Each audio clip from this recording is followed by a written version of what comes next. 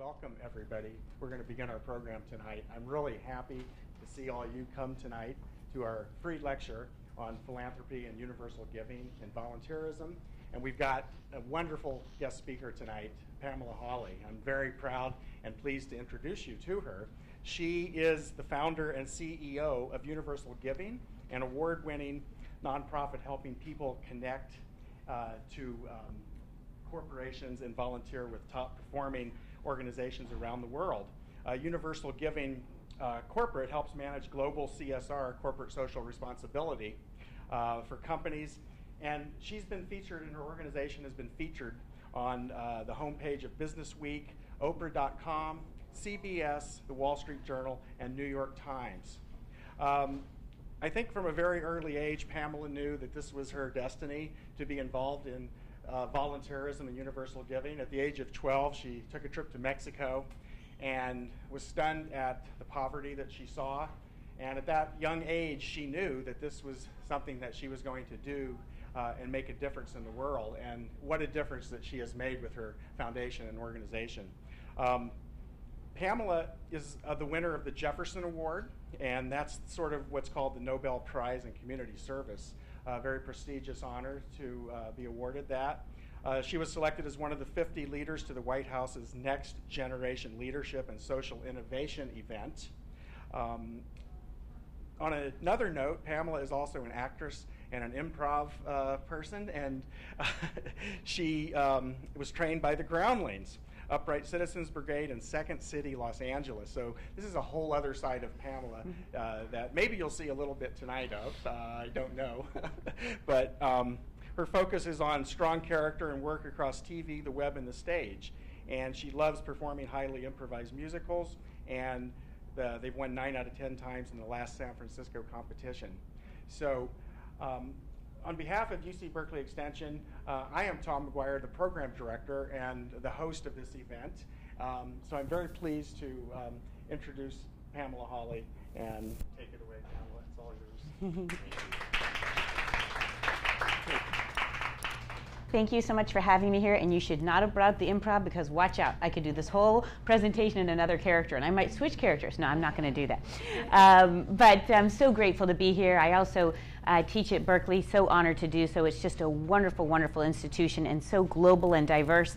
I just love that. I'm an international girl. That's written all across my mind ever since I've been 12, and we'll talk a little bit about that today. I do want to say one of the biggest criticisms I've ever gotten my presenting is that it seems so easy. Now, that's another presentation, but I will tell you, I went through my midlife crisis when I was 25, and I went through the same time with my dad, and I'm glad I got through it early. But it just so that you know, for people who look like my life was so seamless, I just want to give a little bit of a caveat here that I graduated cum laude from Duke, and all my friends were a doctor, lawyer, MBA, all on this pathway. And I was in a job for 1 year, and I was out of work for a year, and I taught step aerobics and worked in a homeless shelter and worked as an executive assistant trying to bring this together, and worked as a waitress and got fired because my hand shook. And then I worked in PR, and I stuffed press kits for 8 months, and I didn't like that. And then I went into broadcast journalism. After 4 jobs in 4 years and a failed business, all my Duke friends were like, have fun, Pammy, what's going on? And then I say I want to be a social entrepreneur. And 20 years ago, most people are like, social what? Oh, social worker. No, no, a social entrepreneur. Oh, an entrepreneur. No, no. And so it was very lonely. And I only say that to be inspiring to all of you who are searching either for the right volunteer opportunity or for the right calling, whatever it might be. There's hope, because I did not look so good on paper. When people looked at my resume, they're like, what? So, you know, you've got to work towards things in life. Anything worth it. As my grandmother, Oma, who was 97 years old when she passed on, she taught at Stanford up until 3 months before she passed on. She was the first woman flutist at Juilliard. And she tried out 35 years for the NBC Symphony Orchestra and did not make it in because she was a woman until the 35th year. I don't ever think a day about whether I persevere or not, because when that woman's my grandmother, I don't sit there and think about it, because when I was growing up, what was fun to come over to Oma's was we got down on our hands and knees and scrubbed the kitchen floor. And I loved it because I was 8 and that's all I knew. So the point is that there's so much joy, so much love in life. You might be trying to find the right volunteer opportunity, the right calling. We need to be present now, scrub our floors, and you'll make it, okay, because I'm a testament to it, because my resume did not look so great. But that's another presentation. So for today, we're talking about volunteering, about giving. We're talking about how do you find this right opportunity, about trends in that. And it's not easy. Looking for the right volunteer opportunity is often like looking for a job. You need to really find a great fit. And we're going to talk first about what you need to know inside about yourself first to find the right opportunity, and then what you need to look for on the volunteer opportunity job. And those are two very distinct features, and we must go through them to understand them. Regardless of what you take away from tonight, it's just good to know this, whether you decide to volunteer or not, about who you can be as an individual, because I don't teach things in a vacuum. If you work with me, or something will change in your life. I'm not about just, this is about a volunteer opportunity. I hope that what we talk about tonight will change the way you think about your life. And that's what it's done for me by being a part of Universal Giving. How people live their lives is a result of the stories that they believe about themselves. Les Brown is a great motivational speaker. If you look back at his trajectory, it did not look so high. Again, one of those people who just kept persevering, and he talks about the importance of story. To be successful at anything in life, you need to know your story. And it doesn't need to be a grand story, but what is your story? So you need to find that pivotal moment. Now, not always is it something that we're struck by lightning, but there's something that comes to you that makes you go, I want to make this change. And it could be a conversation with someone at a grocery store, or it could be what happened with me in Mexico, which was a lot more pivotal. Now, I will say this. I think you have many pivotal moments. You're not just looking for like one moment that happened. No, they can happen every day. It's so exciting, and we'll talk about that more. There should be joy and excitement and volunteering and service every day of our lives. It's not just in one event. We're not just going to the volunteer opportunity. You can volunteer on your way by saying hi to a homeless person, giving them half your sandwich, by being grateful for your day. That's service. That's loving the world, loving humankind. It's not just at the volunteer opportunity. So here's my story, because you're all going to need to find your story and find out what that is and really explore it, whether it's dramatic or not. It could be a conversation. It could be an event. It's anything works. So for me, this is how I came from childhood to global social entrepreneur. This is me. I'm on your left. And I've got little buck teeth, and my sister there, and she got the good blonde Holly side, and I got the little chipmunk side. And we're at the beach, and we have this very idyllic, just as an aside here, I had buck teeth. I couldn't close my mouth. That's how bad it was. The dentist said to my mom, Miss Holly, we'll do what we can. And I heard it. And I was like, Mom, what does that mean? She said, it means he'll do what he can. And I was like, you're supposed to assure me. So here I am. We went into Operation Teeth, right? So we went into that, and there I am with my little pumpkin and my puka shells. But here came a pivotal moment of this very idyllic childhood. We are on this family vacation. I'm in complete tomboy phase, about 13 here, in my eyes, odds, preppy 80s, right? And we're on a family vacation in Mexico, and we went from this cruise ship we were on to a cul-de-sac. We're around this marketplace, and my dad and I walk down this cul-de-sac, and we see all these starving, begging children. And at the age of 12, I just remember looking at my dad and saying, Dad, how could you not tell me about this? And he said, honey, you're only 12. When do you tell your child about these things? Now it happens at a lot earlier age, but back then you didn't talk about it as much. But it changed my life forever. For me, it became unacceptable. This word just flashed across my mind. I was on a beeline to get home to start volunteering. I grew up in Menlo Park. I started volunteering in East Palo Alto, handing out clothes, handing out food, speaking very, very, very broken Spanish. It was not attractive, but I tried. And I just took that moment rather than going, or took that moment and went, and I took that moment and I ran with it. And I didn't even know what I was doing, but what's your moment that you're going to run with? And it's going to be several moments. Something that's just not acceptable to you. So from there, and this is jumping a little bit, but I went to Guatemala. And what I did is I was working with delicing children there. I just went on this search all across the world. I saw on page 36 of the news all these awful things happening. I was like, why isn't this on page 1? So I was like, I've got to go see them. I got to go see what's happening on the ground. So I went to Guatemala and went here. We were delicing children's hair and head and all of that, and in these rooms specified for it. And on the way there, I'd walk and I would see all these people on the ground with handkerchiefs over their face. What was happening? They were passed out because they were so miserable. They were stealing glue from the shoe factory, getting high on it, and passing out on the street. So here I am off to my volunteer opportunity, and there's people I'm walking by, hordes on the street, passed out because they're so miserable. That could have been my pivotal moment, right? It depends on what you latch onto. We've had them every single day. It just happens that for me it was the Mexico experience. But every day we're walking to something, you could see something that could be your pivotal moment and a way to serve. I went to India, and this is very tough, and this does not happen everywhere in India, but I'm going to caution you in advance right now. In a very, very, very remote village about 4 hours outside of Bangalore, it was not favorable to have girls. And they took care of them on the stove. Cambodia. Beautiful, verdant, green. Went there to work with the victims of Pol Pot's regime. Major massacre of individuals back about 50 years ago. And worked with people who were paraplegics and had had their limbs blown off from mines and all of these awful things, and worked to help them give computer training. And I said, this is so beautiful, and they brought me to a tour here of this beautiful stupa or temple in Cambodia. And I said, this is so beautiful, and look at all this greenery. Your country has recovered so well. How amazing. It's amazing you have all this lush land. And we said, oh, yes, we do. Because it's due to everyone buried underneath. And that is what all the skulls were in the stupa. It's because of all the bodies underneath that they had such green land. It's everywhere. So that led to a life of vision. And that's what you can do in these stories, is you keep building your experiences, keep exploring, keep getting out there to find and grow and find out about what you're going to do in this life of service.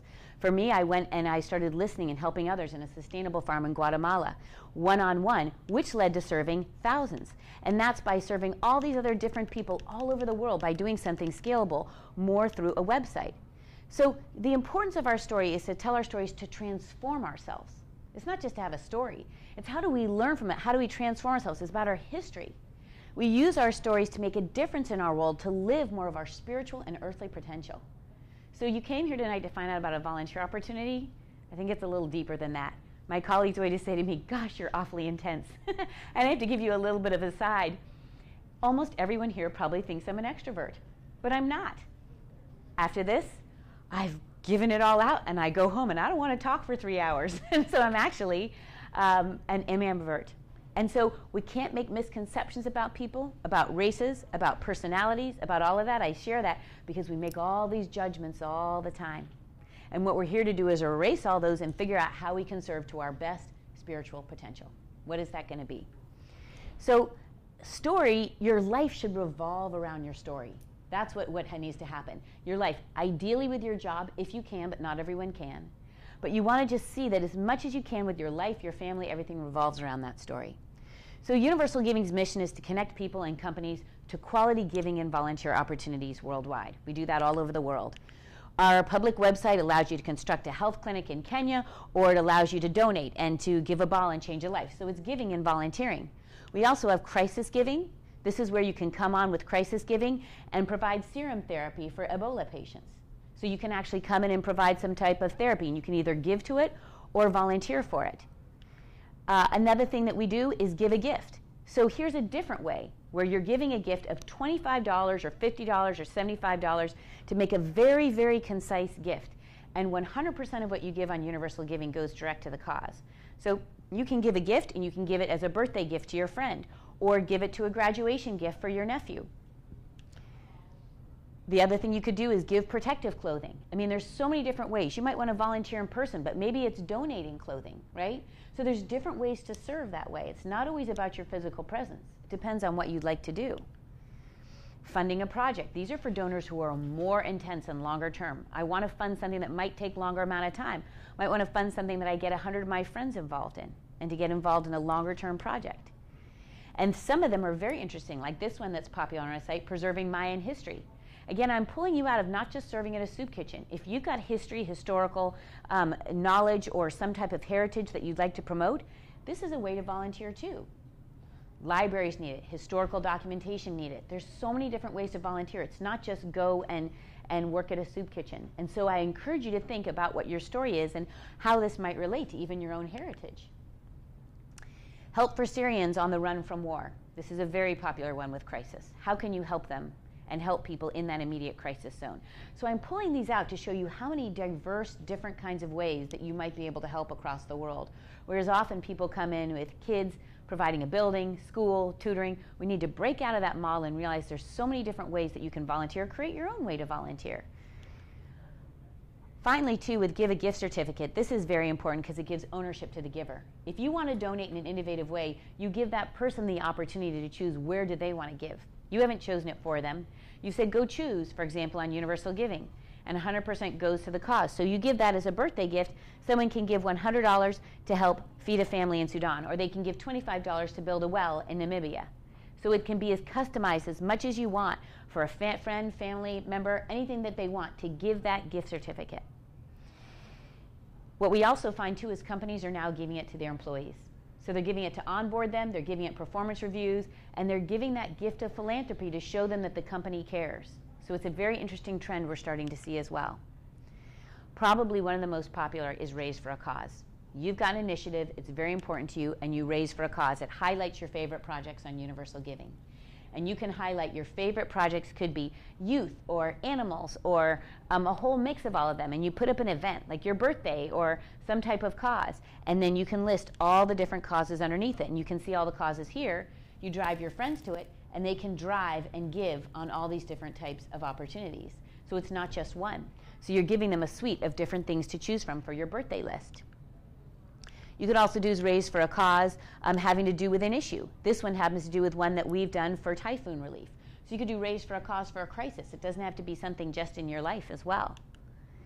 One of my favorite stories, however, is the people who set up on Raise for a Cause wedding registries.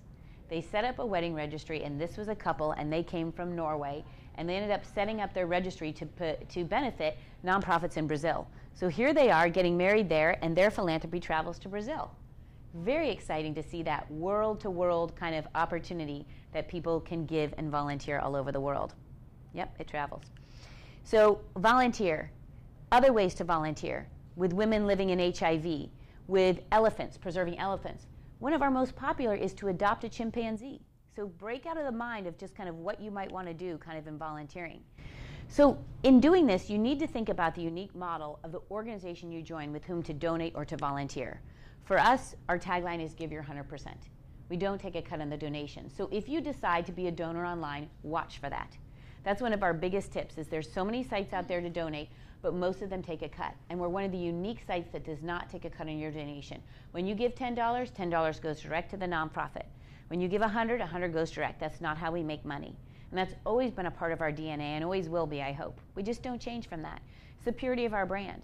And that's something that I want you to distinguish with when you're looking at online ones. Same thing as trust.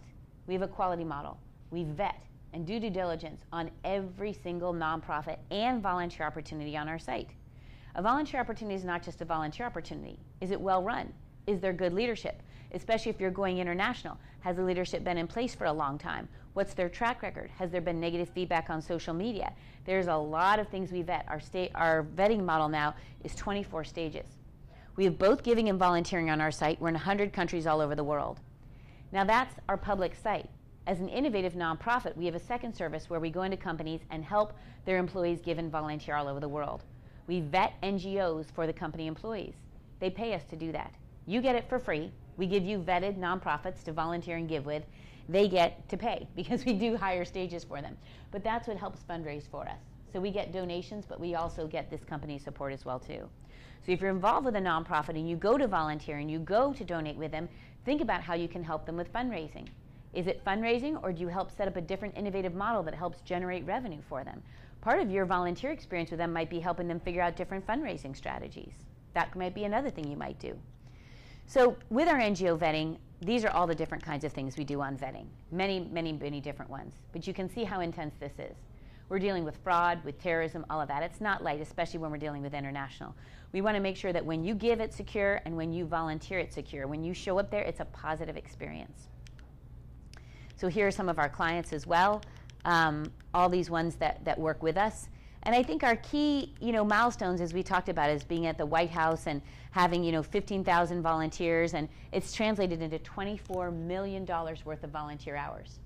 And we know that because the value of a volunteer hour is about $20 an hour. So we know that we've donated more than $24 million of volunteer hours. When you go and volunteer with a nonprofit, help them with this information.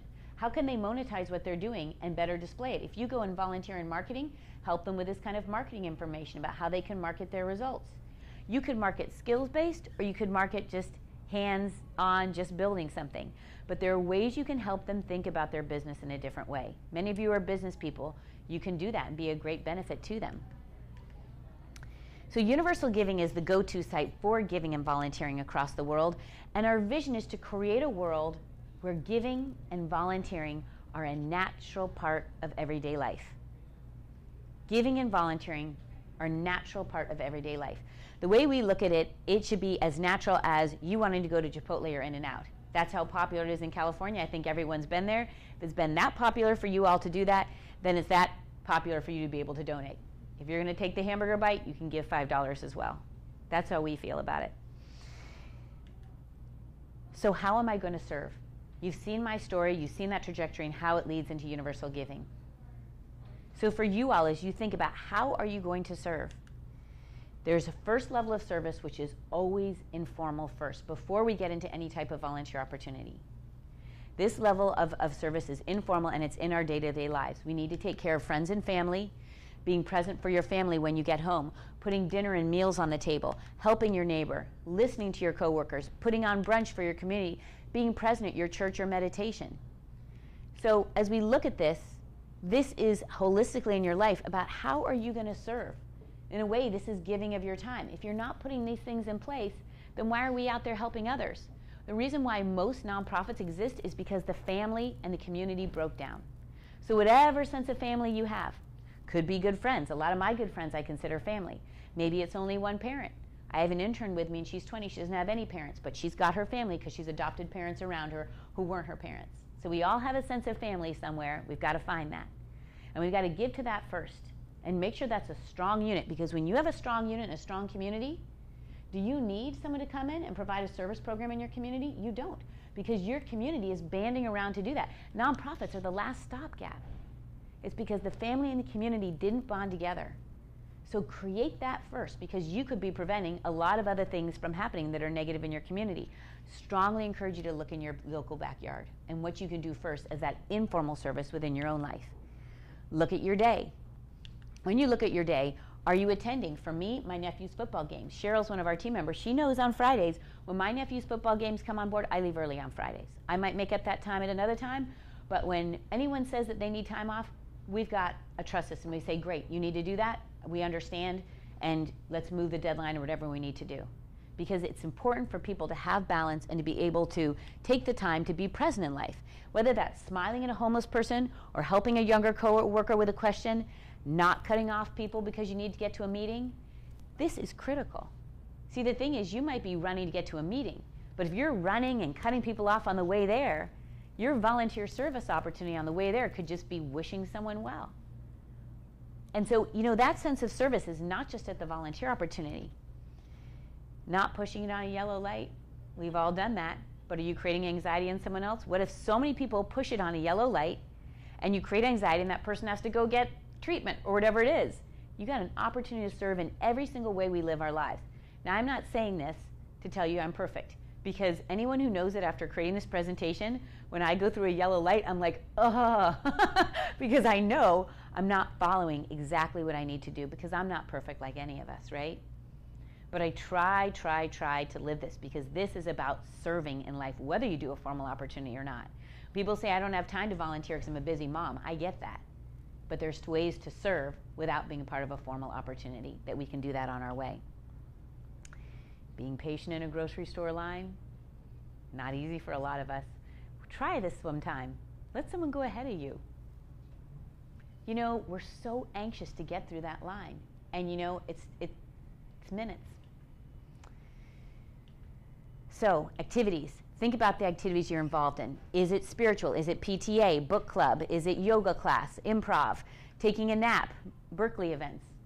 What is it that you need to have that balance and that sense of service to take care of yourself? To watch out for taking care of yourself. And here's my biggest lesson on this too, is that we think sometimes by putting forth the service orientation that it will take time. But I remember once that I was, you know, when I'm at my parents', I always undo the dishwasher for them. And there was one time I just didn't feel like it. And usually I'm just like, I get over that because I know how important it is to serve my family. And you know what I did? I timed it. It takes 3 minutes. I have never thought about complaining about the dishwasher again. It takes 3 minutes to unload or load a dishwasher. For those of us who don't feel like doing that, serving our families doing it, just go 3 minutes. That's all it takes. And that's service too. So the second level of service is formal. So these are the things that you need to think about if you're going to go into a formal level of service. Here's phase one. Is it individual or team-oriented? Do you want to do something on your own where you have complete ownership, or is it something where you're a part of a team? How do you want that to kind of transpire? Think about, are you an extrovert? Are you an introvert? Are you an ambivert? Do you want to work with people on this? Do you want to be super efficient and just get it done? What does that look like for you? Is it one time or ongoing? Is it done in a day where you're done in one day and you spend 8 hours doing Habitat for Humanity? Or is it something that's ongoing, that you've got a regular relationship, 2 hours every week? But be careful about that, because some of the juvenile halls that I work at, they have you coming there regular every week, but the flow of kids is so much that you hardly ever see the same kid again. So watch for that. When you've got an ongoing opportunity, ask for that. Are they consistent people who will be there each time if you're looking to cultivate a relationship? Because also, same thing happens in the Tenderloin with homeless shelters. When you're there focusing on that, often the homeless kids that come in, they're there every month, or they might be there one time. So ask that to find out about that consistency of people. Is it in person or virtual? Some people can write a press release and send it on email, and you could do it at night. Maybe you have 3 kids and you can't do it, can't go in person, but you could write a press release, or you could counsel them on accounting, or you could even do online tutoring. A lot of that's available out there to do things from home if you want, and to do it virtually. You can even do that abroad. If you want to help do tutoring with people in Kenya, it's possible. So it's exciting to do things that way if that's what you want, or to do something in person if you'd prefer. Phase 2, once you get into the volunteer opportunity and you agree that you're going to do it, make sure there are written expectations. What do they expect of you? What is the time commitment? What do they hope that you'll achieve? What do you hope to achieve? Even if it's bullet points, that helps. It doesn't have to be a full job description, but it helps provide clarity, because so many people go into a volunteer opportunity and they think, you know, this is what I was hoping to achieve, and it wasn't what I thought it would be at all, right? So you want to know really clearly before you go in. Second, under promise and over deliver. Please don't come in with so many wonderful corporate mindsets and say how you're going to revolutionize and change that nonprofit. Understand their history. Understand what's possible. Make sure you understand what they're doing very, very well, and come in with a humble spirit. Very, very important. And don't overpromise. You know, just say, I'll do what I can, and this is what I'm hoping we can do. Go back to your written expectations, and then that will help secure that there's very good, positive communication. And then finally, if you're looking for a job, try it out as a volunteer opportunity and intern first. Don't commit long term. Say, I'd like to be an intern for 3 months. I'd like to volunteer. I'm not going to sign. I know, you've got a weekly opportunity. I'd like to try it for a month and commit to 4 weeks. Because if you set those expectations up and the nonprofit receives you and then it doesn't work out, you've committed to 6 months and then you don't show up. Under promise, over deliver. A successful opportunity entails the following, and please think about this because I see this happen all the time. Vision. You first have to buy into the vision. You love the fact that you love that kids are needy in the Tenderloin and they deserve to have a parental figure. So you buy into the overall vision. For people at Universal Giving, they buy into the fact that we say we want to create a world where giving and volunteering are a natural part of everyday life. That's the vision they buy into. Second, strong values, alignment, and culture. Do you like the culture of how it's run? Do you have similar values? If it's AIDS relief, are you really, up on the AIDS situation? Do you want to learn about it? Is there that values alignment about how not only what they value, but how they run the organization? What's the culture there as well, too? What's that feeling when you walk in? Who was it who first greeted you? What about the people in the kitchen? Did they talk to you? Is it warm? Do you want it to be cold? Everyone's different. People are like, I want to do my own thing. And other people are like, I want to be a part of a community and family. What does that feel like in your instinct? There's no right or wrong. Third, people. Have to love the people. You come in and you like the mission of AIDS relief, and the people just don't feel like a good fit. Move on. It's not right. It looked great on paper. It's not. It's the same thing as a job. How many people, raise of hands, have seen a job that looked great on paper, and when you went through the interview or you went and signed up for your first day at work, you're like, okay, fine. I'll raise my hand, right? So, that's important. Good skills fit. right? There's a good skills fit. What they need is what you want to deliver. Many times people come in and say, but I have all this experience. I'm a Goldman Sachs investment banker. I could come in and change your whole accounting department. Is that what they're asking for? Do they want that? If they do, great. But make sure you're not forcing what you think you want to do on them, because they may not want it. And then what happens is you might go do this, and then after you leave, they're like, I don't even have the bandwidth or resources to manage this. So you created this amazing plan, and there's no one here to execute it. We call that doorstop consulting. You put that down on the doorstep consulting, you put the paper down there, and someone opens up the door and closes the door and goes, wow, it can't come in the house because there's no one here to lead it. So you just put it on the doorstep, and instead that consultant has to walk through the door and implement it. If the nonprofit wants it. And you might think they're crazy and say, but they should do this. So really, they should what? Do you know their business that well? Have you worked there, or have you just studied online? Having that humility and understanding what their needs really are is absolutely imperative to being successful. And then this one people miss all the time. Imagine yourself going into that volunteer opportunity and look at your day-to-day to-do list. Is it what you want to do? Because people get so excited about, I want to go in and build this well, or I want to go in and work in sustainable farming, or I want to work on supply chains. But when they look at what they're given for the day-to-day and someone says to them, great, now go please cold call all of these energy efficiency buildings and tell me what they use for, do they use solar panels? And you might be like, I don't want to cold call all of them. You said, but you said you want to be involved in energy efficiency. What's your day-to-day? Well, I thought I'd be going out there and finding out about it and learning about it and getting to meet people on the ground and studying solar panels and what's the usage. And you sit there and you just shrivel up on the volunteer opportunity. You're like, how long am I committed here? And they feel it. And you feel it. And then you're trying to pull out this volunteer opportunity to keep your commitment. And it doesn't really help them because they're training you. And it costs to train you. And then you both know it's not going to work out. It's better to be honest. So that gives you an idea. This is probably one of the most popular slides about vision, strong values alignment, people, good skills fit, and that day-to-day list. Now this holds not only for volunteer opportunities, but for jobs. That job looks so good on paper. Imagine your day-to-day to-do list. Different types of volunteering. Innovations in volunteering. Here's something that's come up a lot, slacktivism. This is what people are talking about by liking a nonprofit online. How many people have been on Facebook and someone says, like my nonprofit page? Has anyone had that? Yes. This is considered slacktivism. It's considered that people aren't really active, and what they're doing is they're just, something regarding the internet, but is requiring little time or involvement. So it's activism, but it's slacker activism. So you're considered a slacker. But it's highly social media centric, and it's little physical action or involvement. It could have a viral effect, right? More people could want to do that. It's criticized, but to me it's positive. Every like makes a difference. Look, if that nonprofit gets 100 likes and 100 more people know about them, great. Who are we to criticize them about what slacktivism is? If you're at home and you're 80 years old and you click on 10 likes for a nonprofit and spread the word, good for you. And if you're 11 and you do that, I don't know, can you be 11 on Facebook? Maybe I'm wrong. 11 with parental support, parental guidance, and you click on 11 links, 11 likes. Who knows how to affect someone in Kenya? At UniversalGiving, we have a team of UG ambassadors. And for example, these people just contact us on our Facebook page and they say, can I help? And we get them promoting us on social media. We can't have the Kenyans in our office, but they can be a part of our UG ambassador team. We have them write newsletters for us. They're doing total virtual opportunities. The potential for writing newsletters, social media. We can garner these people internationally and help them. A lot of them are saying, I'm out of work. I don't have work. I don't have school. I'd like to help. So I look at that with slacktivism and I say, that's not slacktivism. That's activism in a country where you barely have the opportunity to do something or the resources, but they have internet access. So phase one on the volunteering. Volunteer in your local community. Volunteer as an adventure abroad. Those are two very, very different ones. You have to think about what you want to do and what you want that consistency to be. For me, I do both.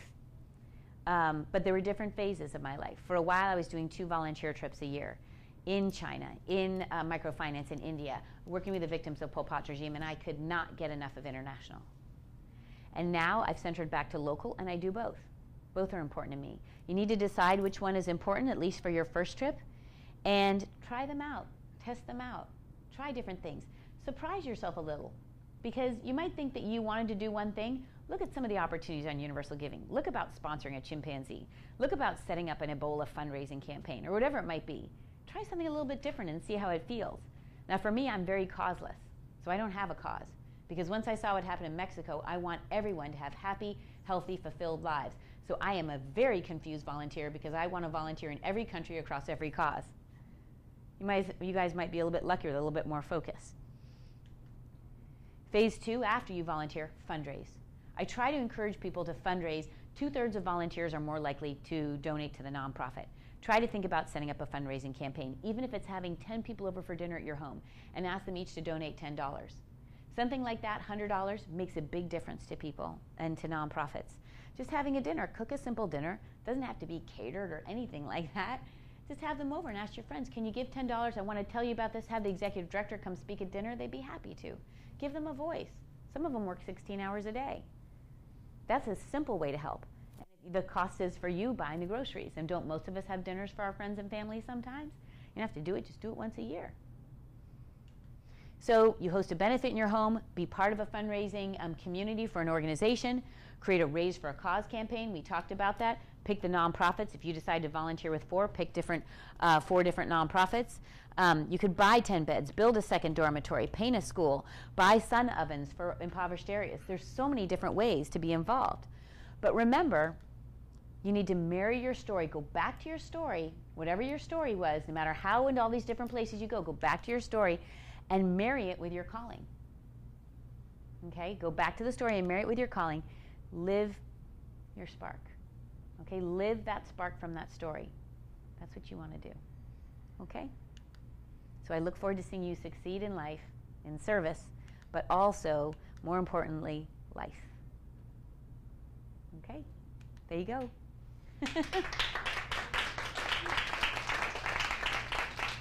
So any specific questions at all, or any questions I can answer? Yes. What's your name? My name is Yana. Yana, nice to meet you. Nice to meet you. If I don't know at this point where to volunteer, and I'm super busy at work, but Yes. I still feel the calling, I just Yes. don't know exactly what it is. And it's not money donation. I feel like I want to contribute either with my skills or with Yes. something else. Tell me off the top of your head 3 favorite things you love to do in life. What are 3 favorite things you love? Anything. Tell me cotton candy. You could tell me anything. Well, people come to me for coaching, like life Okay. coaching. Number 1. And do you like doing it? Yeah, I love it. Okay. Tell me 2 other things you love. Could be a baseball game. Anything. Just 2 things you love. Okay. I like adventures, like You like adventures. Tell me another. Travel. Okay. International. That's kind of the same. Give me something a little different. Okay. What else do you love? Biking. Biking. Hmm. Okay. Road biking. Okay, road biking. Maybe you can find a volunteer opportunity, and if you can't find it on Universal Giving, we'll find it for you, where you could go and help train kids in the inner city to ride a bike and to learn how to ride a bike, and then you take them to nature so they get a different view. Okay. Makes sense. So, Cheryl, let's make a note of this. Let's come up with a slide that says 3 qualities, because I just came up with this off the top of my head. Just 3 qualities. This is where improv comes in. And have someone give 3 qualities. And then I'm not saying that's your solution. I'm giving you an idea that you can brainstorm with yourself, right? And come up with something like that. And then if you had enough funds at some point, you could take them on your adventure and travel to go to Kenya to do it. Do you see what I'm saying? Now, I'm not saying you should do that now, but if you wanted to marry all 3, there you go. And what you can do is coach them on the way how to ride the bike and coach them how to get a job. So we just got coaching, adventure, and bike, right? That's what I would do. Pick those 3. Does that help? Yeah, Okay. Will you email me and let me know what you decide to do? sounds good. Okay, I want to know. Okay. Okay, great. Other questions? Yes. Yes, my name's Lynn. Lynn. And thank you for your presentation. Oh, thanks. I don't have my question is more about, I'm really interested in what you were talking about, doing local service. I've Yes. done some of that myself, and trying internships in different areas. But I don't know if I'm going to be very articulate about this. Kind of more of what you do. How do you end up working in philanthropy or that kind of thing? So finding out how you can make your life go into that. Yeah. Okay. So actually, this presentation is absolutely perfect for you. Start volunteering at places. Okay. Because you know what will happen, and you'll find the right vision, the right culture, the right people. I'm telling you, gosh, Cheryl, She's been with me 6 years, is that right? 6 years. She came on as an intern at Universal Giving. She's now paid. So 80% of the people at Universal Giving come on as interns or returnees first. Right. Returnees are people who have larger skills. They don't want to come in right out of college. Mm-hmm. Cheryl would be a returnee now, but at the time she was an intern, and we converted her to paid. She's absolutely phenomenal. Our senior manager of operations was the same. She came as a returnee. We converted her to paid. So one of the best ways is to volunteer for an organization, and number one, find out, do you want to work at that type of organization? Right. And then number two, often paid positions can open up. Watch for their job listings. Okay. If you really want to target it, Lynn, then what I would do is look for job listings and then go volunteer at the job listings at those nonprofits. Like you were saying. Okay. Mm-hmm. Right. Now, do you come from for-profit, nonprofit background? What is your kind of situation? No, Teaching background? Nonprofit. I've only done volunteering type services. What do you do professionally? Oh. Or did you do? Well, I was a police dispatcher, and now I train dogs. Okay, cool.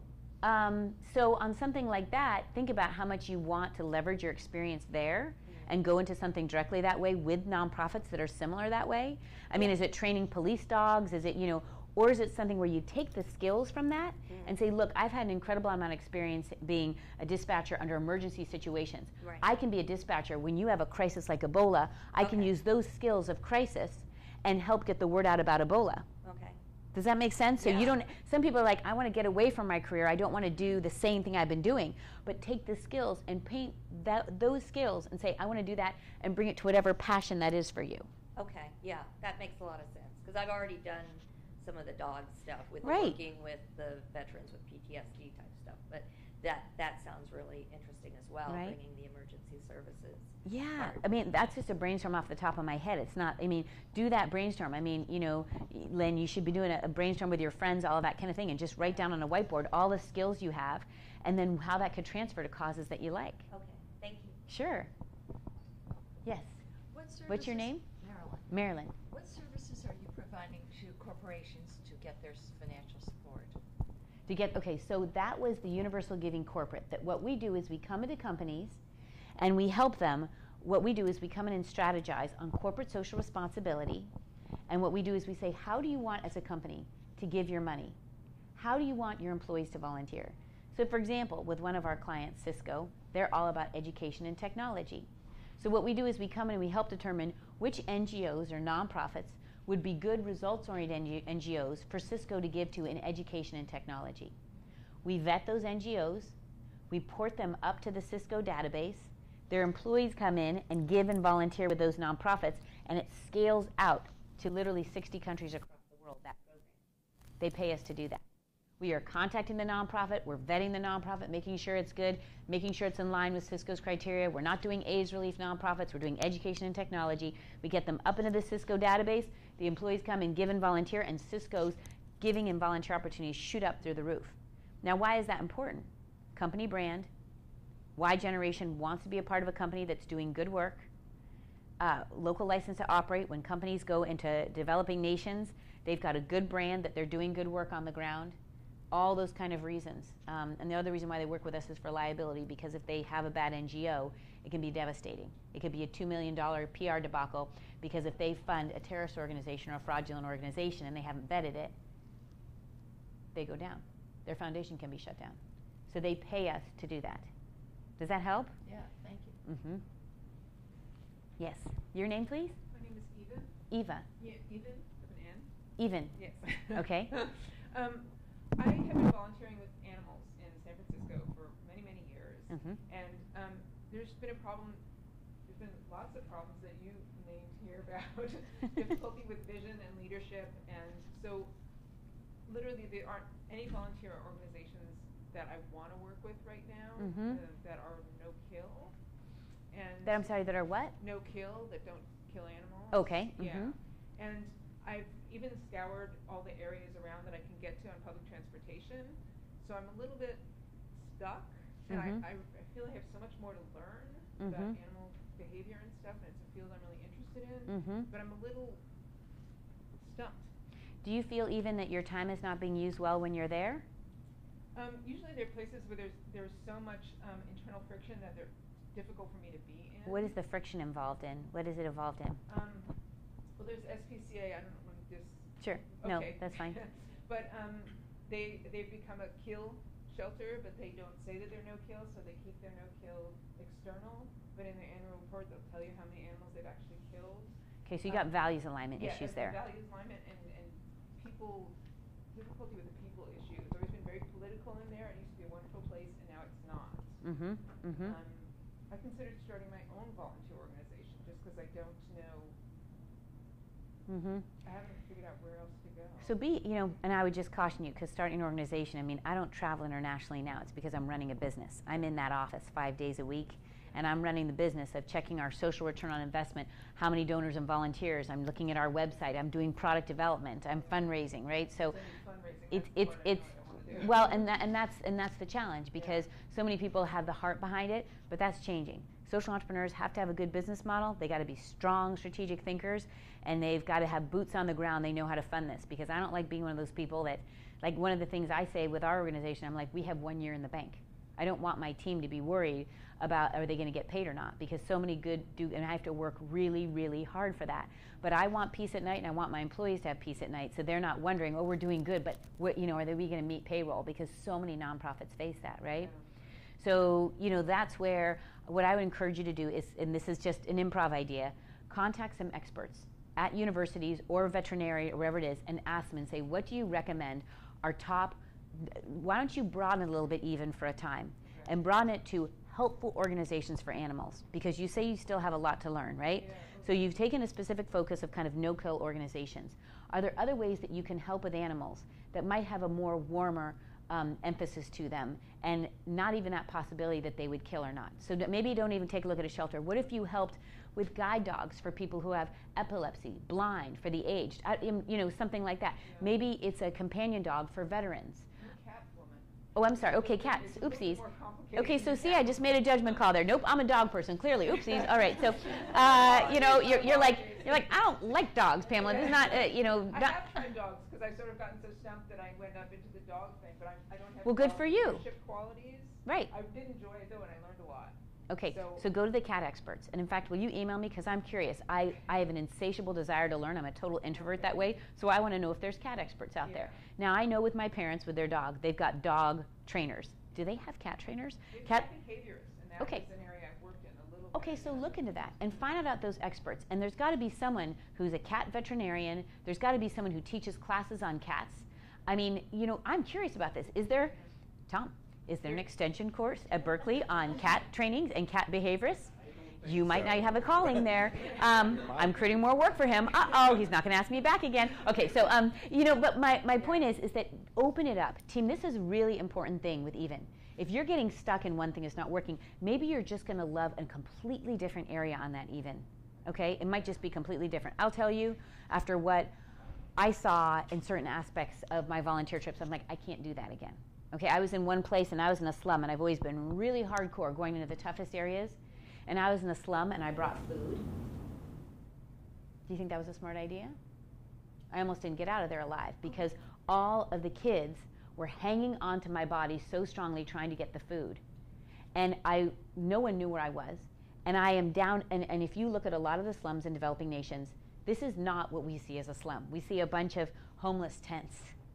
This is miles long, okay? And smoke coming out, and no one knows where you are.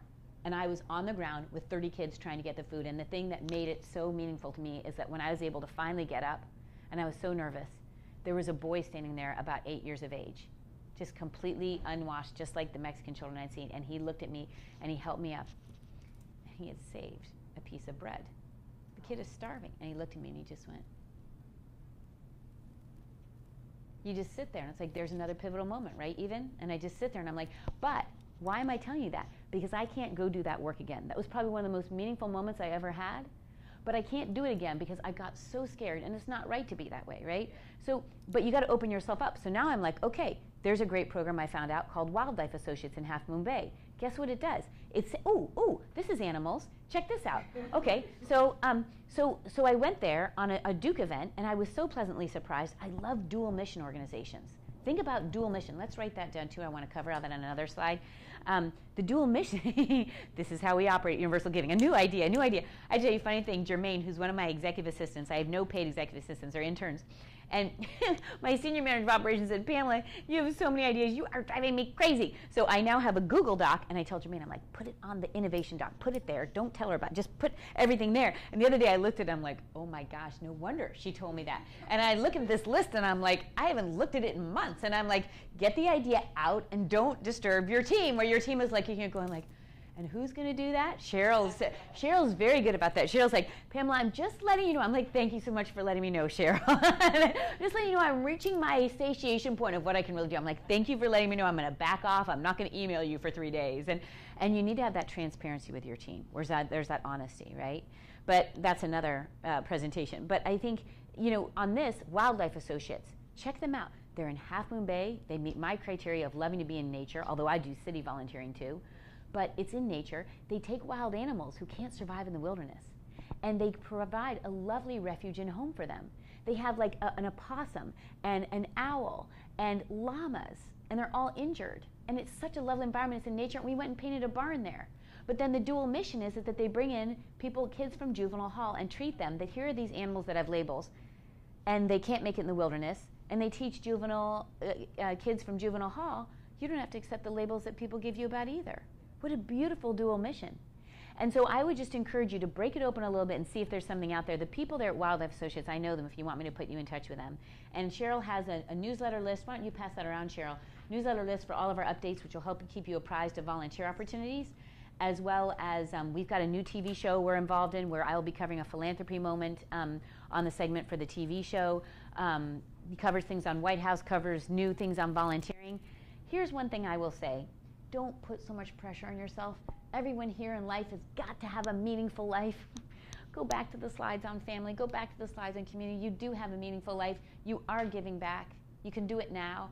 I hope every one of you leaves this building tonight and just says hi to some homeless person or someone on the street and just says hi. Even the bus driver. When I get on Muni or the buses, talk to them. They're sitting there and they probably don't always get to see regulars, and do you know how much it would mean to them? Like, instead of going volunteer to go help be nice to an elderly person at a retirement home, why not go and be nice to the person who's on the bus driving it, who might someday be at a retirement home and need someone to listen to them now, right? Like, let's do it a little bit, give it back early. You guys can be givers now. Don't come back and go, because I know you guys are going to come back and go, that was so overwhelming. Oh my gosh, she talked so quickly. There were so many ideas. I am exhausted. Okay, don't be exhausted by that. Let it rest on your mind. And I know myself well, people who are laughing, I know that I speak very quickly. Let it just rest. Let it come to you. Let it come naturally about what's right for you to do. But there's no reason why you can't start, giving now, just even on your walk home tonight. Okay? Even I hope that helps you. And just enjoy it, and take off that urgency of trying to find something without politics, and just go, I'm going to learn about animals, and don't commit. One-time events, right? I believe we have time for one or two more questions. Okay. I think this gentleman, you had a question, yes. Right. So my name is Saji. Saji? Saji, yes. And my Okay. experience is it's broad. It's for-profit, non-profit, and then recently I've pivoted, let's say, into social impact sector, hybrid for-profit and social impact. And one of the movements from the space that I come from is the 111 pledge. And if you haven't, if why don't you tell everyone sure, here? people are not familiar with the 111 pledge or movement. It's where it's a program that was started by Mark Benioff, who's the founder of Salesforce, and it's 111, which stands for 1% profit of the organization, 1% equity of the organization, and 1% time spent volunteering by the human capital of the that organization. And it's a fantastic movement. Many entrepreneurs are adopting that. I'm a big evangelist and advocate of it, and I've been bringing that into the organization that I sit on the board and advise of. What I want to ask you is, on your corporate side, is this something that you guys are involved or following or intent on leveraging for what you're doing for Universal Giving? You mean as far as getting the companies and helping them all give 111? Right. We have to, it's a very good question. Sanjeev? Saji. Sajeev. S-A-J-I. Say it again. J-I. Saji. Saji. Saji. So Saji, it's a very good question because there's certain models that are out there that are very, very powerful. And I love what I learned from you tonight, that you're taking that corporate model and actually kind of thinking about it in your own life too, you know, which is great.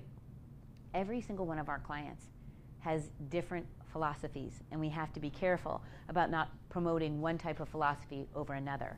What we do look at each company is they all have beautiful and unique ways to give, very unique ways, and we want to highlight what those are that are important to the company. So what we will do is we will highlight the example of Salesforce, or we will highlight the example of Cisco, but we don't encourage it with any one company because they all have their unique DNA. What we do instead is we highlight what the positive examples are, but we don't promote any one. Sure, thank you. Yeah. All right, I think that's it. I hope this was helpful to you, and you're welcome to contact me. You have my cards, and anyone who wants to contact me now or 6 months down the road, you're welcome to do it, and I hope you find great volunteering and some way to serve on your way home tonight. All right, good night. Pamela, thank you so much. That was a wonderful presentation. As you see, Pamela's passing around the list to get signed up for her newsletter. By all means, sign it and stay in touch with Pamela. Thank you. And her organization, Universal Giving. Thank you, Pamela. Thank you, everybody, for coming tonight. Thank you.